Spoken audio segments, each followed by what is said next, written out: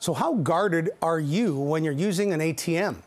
Well, one art collective in Brooklyn, New York decided to expose the bank accounts of some high rollers.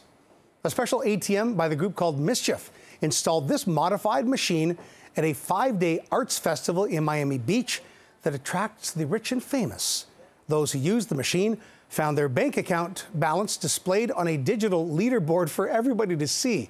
If you're curious, the highest balance it recorded was $9.5 million. Mischief's co-founder says the art piece is goofing on over-the-top displays of wealth.